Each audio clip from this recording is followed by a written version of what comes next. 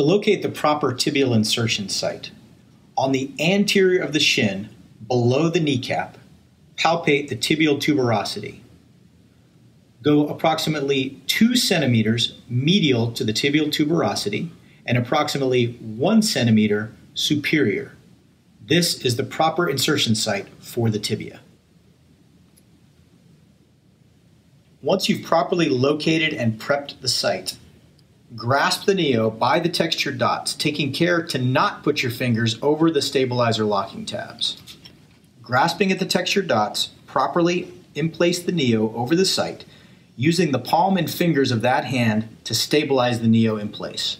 With the other hand, rotate the safety cap 90 degrees. Using the palm of that hand, fully depress the NIO, then squeeze up on the trigger wings, deploying the device. Once the NIO has deployed, remove the device, leaving the stabilizer base in place.